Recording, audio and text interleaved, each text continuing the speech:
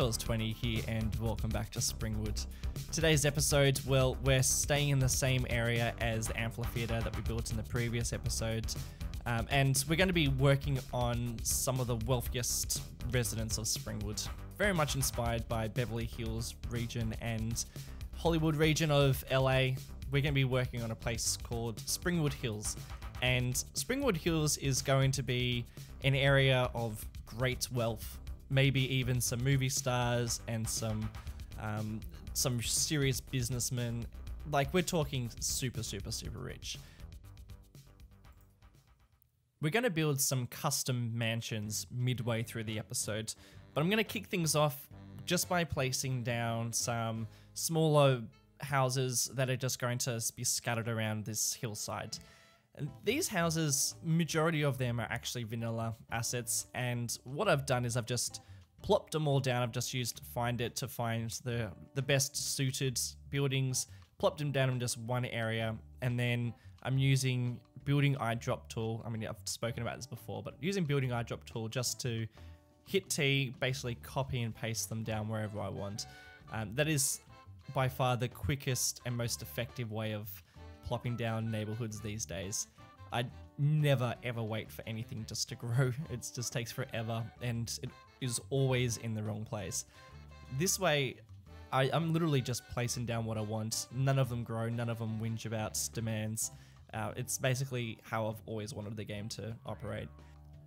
The kind of houses I'm plopping down at the moment are mostly just villas, and there's nothing, I mean, they're all pretty nice, I guess, but I wouldn't call them mansions. Maybe some of them are larger than others, but what I can see from LA and just looking at some pictures here, the houses that sit around this area are, some of them aren't actually too crash hot, but they seem just to be in this super nice area and really strangely perched on this mountainside. So I'm trying to go for a bit of that. And I've got this windy road that kind of creeps up, really following a lot of the layouts that, the Hollywood Hills have, and trying to go for like quite skinny roads. I'm really thinking of GTA when I'm building this, because I've been to LA once and I really didn't take advantage of the fact that I was in LA. I just spent my time probably not very wisely, rather than doing things that I definitely would do now. So I'm just really using GTA as a bit of a reference, and yeah, I mean, I think it works pretty well. Now, it is pretty tricky plopping down houses like this on such a huge slope. I kind of was using the trees to cover up a couple of gaps that would come up when plopping down a house every now and again. But generally, just shuffling around using Move It, I can push houses closer to the road or closer to another house and manipulate the environment just a little bit. Like, it works. I think it worked out pretty well. And now that I've got the formula of how to build a place like this, I think I can do it pretty easily after that. Moving on, and we're starting work on probably my favorite mansion that I built in this build. And I've made this mansion using a couple of different, well, basically the same vanilla building, and then like 3 times, and then just this other one that I thought had a similar style. I guess they all have similar styles, but some of them are more similar than others.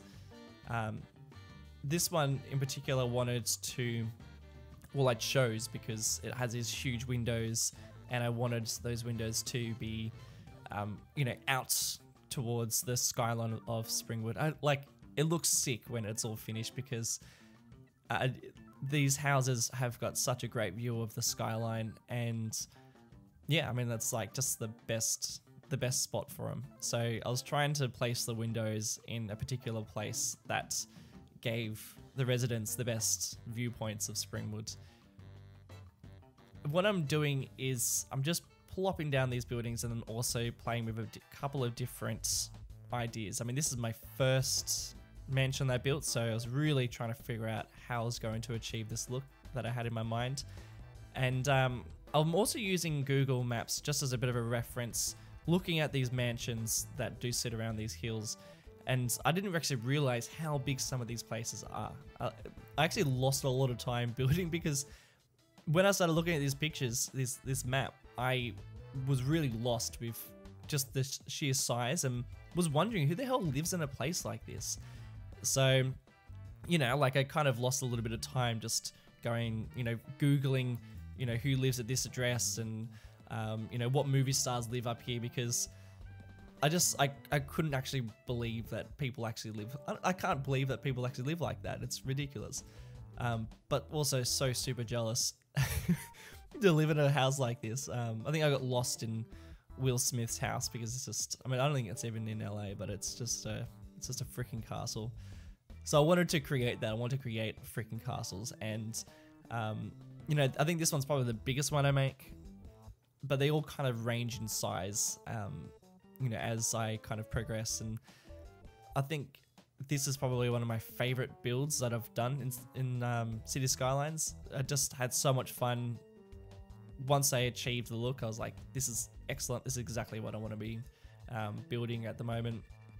And I'm going to dig it pretty over towards the end because I do build quite a lot.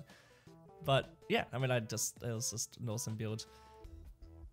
It took me a little while to find the right assets to use. So at the moment I'm plopping down a fence, and this was the best fence I found. It fits really well. It works and moves with the ground, which is really useful. So I use it pretty much for every single mansion.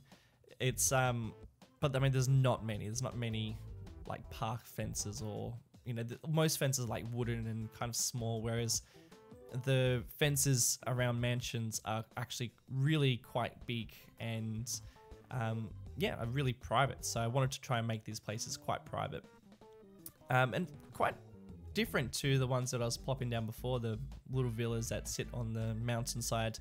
They're not really private at all. I mean, they're really squished together and really close, whereas these mansions are quite different. They just have their own block of lands and you know, take up huge amounts of space and have not just great views, but also really great grounds, you know, an actual house, a backyard. That's what I'm trying to say. A formula that I was using to create these places was always making a huge car park, not a huge car park, a car space. Always pretty much having a pool that just sits down there and views, and some sort of garden. A little bit later down the track in the video, I will talk about putting some characters, people who live in the city, in these mansions. If you want to stick yourself in one of these mansions, or a friend, or a bit of an ode to an asset creator or a modder. I know I've got a couple in mind. Yeah, I mean, definitely leave a comment below, but we'll get into that a little bit later. In the time being, enjoy these cinematics of the view, and we'll get back to the build very shortly.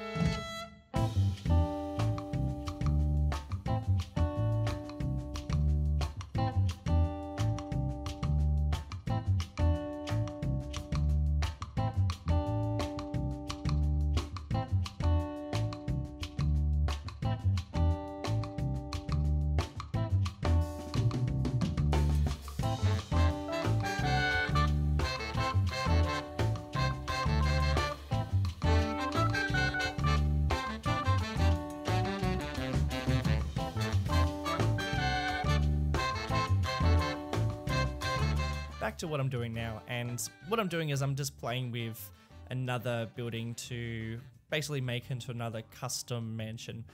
The one just before, it wasn't really custom, I guess. It was just a standard building that I just made a really pretty backyard for.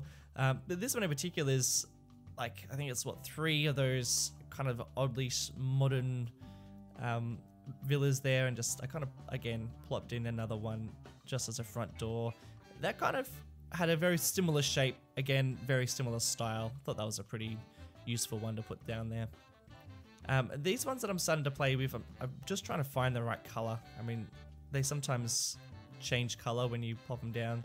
Plopped them around all over the place just to get all the consistent colors.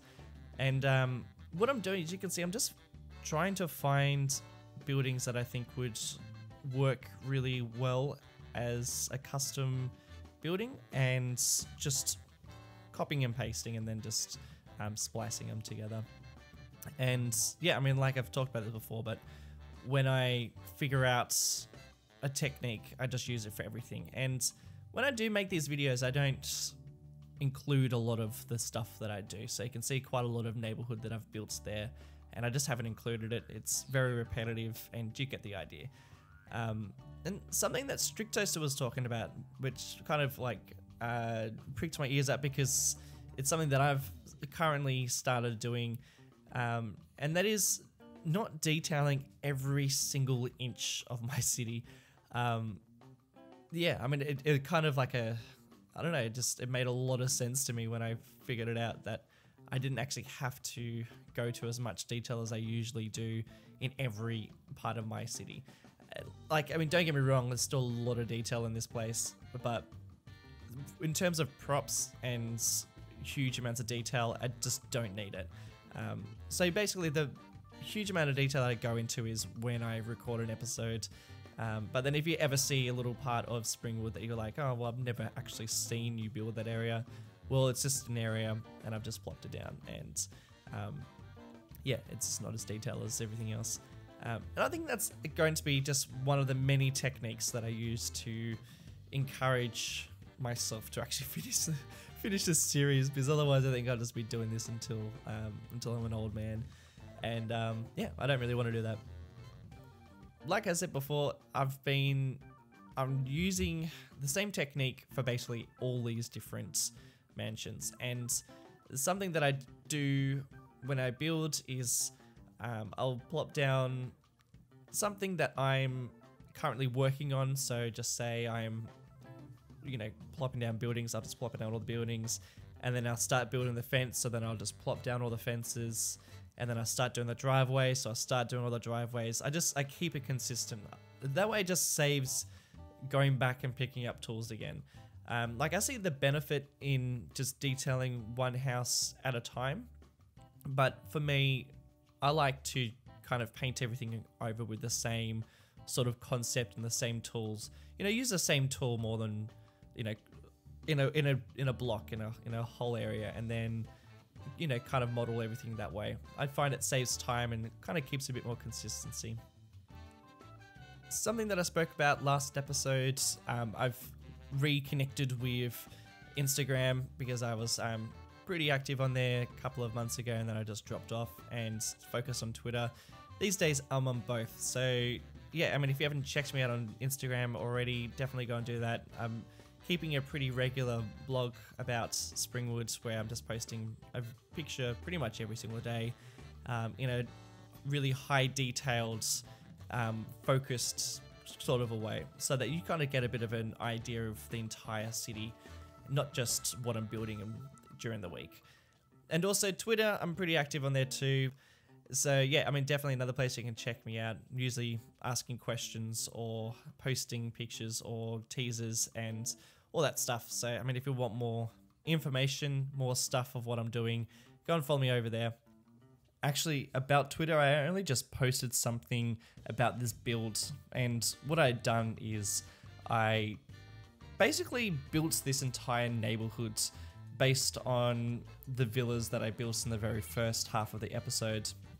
I made this entire neighborhood sprawling and huge and filled up pretty much the entire and pretty much the entire wealthy class that lives on these hills. And I was really happy with it. It put quite a bit of effort into it. I reckon about 3-4 hours worth of work, and just stupidly hit quit without even saving it, and just lost all of that work. Thankfully, all the work that I'm doing right now that you'll see me build in this episode and more is all saved. It's the extra stuff that I thought, yeah, you know what, I'm on a roll, I can get this done, let's do it. I lost it all. Like, as soon as I hit, you know, quit to desktop, I just knew it. As soon as I clicked the mouse, I knew it. Yeah, it just killed me. And yeah, it just made me not want to build any more mansions just for probably a month and a bit, because I'm just too discouraged. Thankfully, all this is still intact, and yeah, I'll be back building mansions before you know it.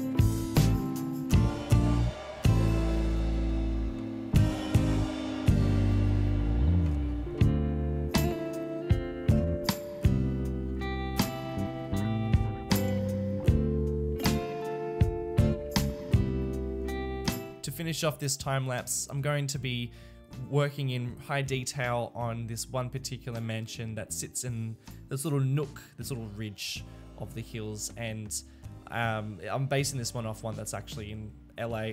Not directly based on it, but I'm taking like little bits of elements from it and putting it into this build. Mostly, I just like that it sits between, like, in this little ridge. It also has this huge driveway that seems to be pretty much just for this one house, and snakes are all around, and you know, goes in between these other houses. I kind of like that, so I wanted to get a bit of that feel. Also wanted to include a big turning circle where all these, you know, nice cars sit, and a fountain in the middle. You know, when I started building this, I realized I probably should have left a bit more space to really get it down, and that's why I say that this is definitely not going to be the last mansions I build in Springwood. Definitely want to even get grander, bigger. I mean, this isn't the only neighborhood that's going to sit up in these hills that are going to be, you know, home to these big mansions that are really based on Beverly Hills. I'm actually going to be doing quite a lot of different ones. So, and like, tell me if I'm getting the terminology wrong. Like, I'm saying Beverly Hills, I'm probably just referring to one neighborhood. There's probably like a trillion over there. Yeah, I mean, please correct me if I'm wrong in the comments. I always like being corrected in the comments, so don't feel like you're being rude. If you live there, I'm actually totally intrigued. I spend ages checking out cities, particularly LA. Find that place pretty interesting. What I'm doing is I'm just trying to cover up some of the vanilla assets, props. I could use mods. There are plenty of really good mods that just get rid of all the vanilla assets props, but I just choose not to. I'm pretty selective with my mods, though I am rocking quite a lot. I am pretty selective. I don't want to just download to a whole bunch of them. Only really download the ones that I'm definitely going to use and I definitely see a purpose for.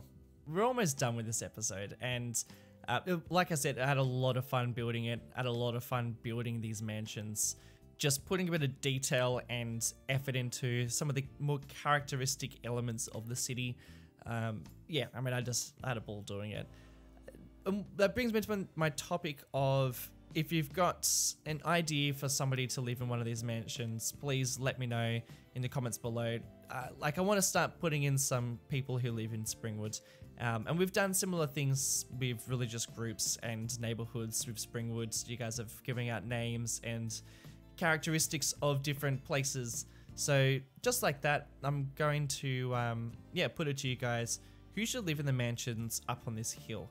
Now, this won't be the only set of mansions that I build in Springwood. They might not even be the biggest ones. Like, I would really love to put some really huge ones out, maybe even out in the desert, or even in like some smaller, grottier neighborhoods. Just stick one giant mansion somewhere and just give that a bit of an idea. I don't know, like just thinking out loud. That's basically 25 minutes of me thinking out loud.